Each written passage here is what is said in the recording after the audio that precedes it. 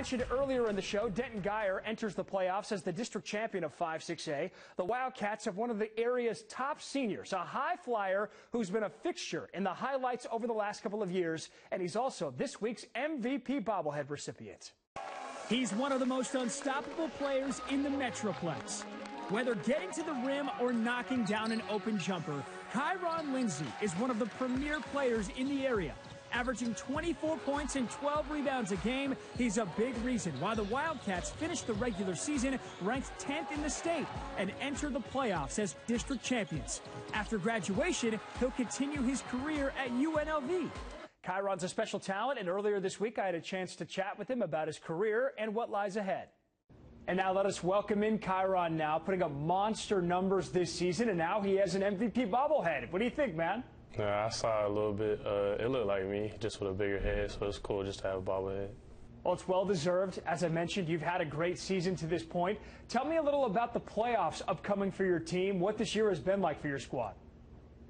Well, since season started, first couple of games, we've grown extremely, gotten closer on and off the court, and just working hard to make it farther in playoffs and when I did my sophomore year, and just to give those new players a playoff experience for years to come. So we're doing pretty good right now. Now you're committed to go play college basketball at UNLV. What was it about that program that made it the right choice for you to play college basketball? Just the culture around it, like the coach coming back from being an old UNLV player and winning a championship when he was there, and just bringing back the crazy Las Vegas culture. So that should be fun, and that was a big decision. Can't wait to watch you there in the future, but between now and then, clearly there is still a lot of work to be done. I know you're working on your individual game. I'd love to hear a little about that. What are you focused on so that you feel more prepared for college basketball when that time comes?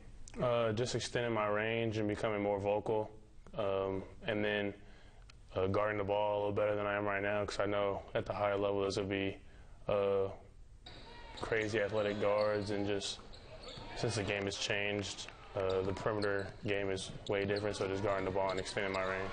All right, but enough about college basketball in the future. Let's talk about right now. It's been a great season for you all. What is it like on campus right now? The excitement about chasing a state championship. Take me inside the locker room and around campus. And how far do you think this team can go? I think we can go pretty far. Like I said, like our chemistry on and off the court is getting way better, and we're working harder. So I feel like I want to get that ring. That's been my dream of mine since coming into high school, finding out about that state ring. So I think if we keep doing what we're doing and working hard and putting our heads down, not listening to all the talk, I think we're going to go pretty far. Well, no matter what happens from here, it has been a remarkable season for you all there at Guyer. What are you going to remember most about this group, this team, in this season? Just the family environment, everybody being there for each other, everybody sticking up for one another. Well, it's been really fun to watch. Congratulations on a fantastic run so far on the MVP Bobblehead Award, and good luck the rest of the way, man. Thank you.